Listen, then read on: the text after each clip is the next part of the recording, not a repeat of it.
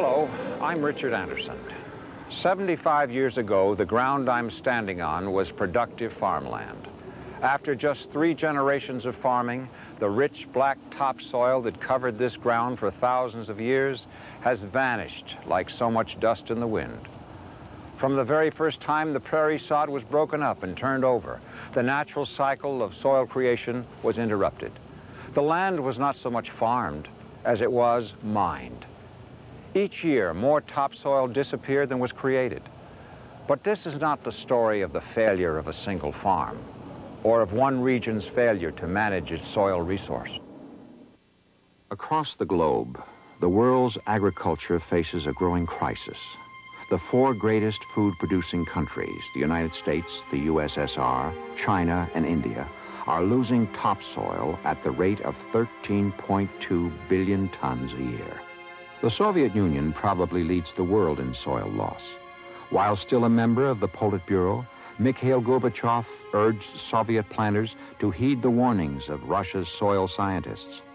Winds sweeping across northern China now carry away so much topsoil that scientists at observatories in Mauna Loa, Hawaii, can tell when spring plowing starts in North China. India now estimates that 60% of its cropland is eroding excessively. Sediment from soil erosion is the single greatest pollutant of the world's lakes and streams. Scientists studying sediment samples estimate that soil carried to the ocean has increased from 9 billion tons a year before man began to cultivate the land to over 27 billion tons today.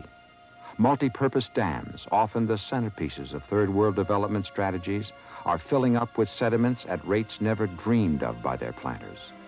The Magla Reservoir in Pakistan will be filled 25 years sooner than expected.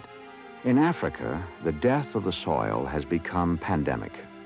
Millions of people have been forced to leave land that will no longer feed them. The specter of the African experience is now haunting the very heartland of America.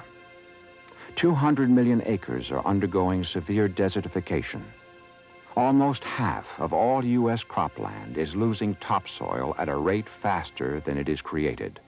We have been taught to believe that agriculture will continue to keep finding ways to be ever more productive. But the rate at which world agricultural productivity increases has begun to flatten.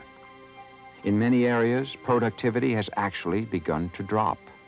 Each year, the total number of acres available for cultivation gets smaller. In the next few minutes, we'll be examining this problem and the global search for solutions. But first, let's look at how topsoil, that most precious of resources, works.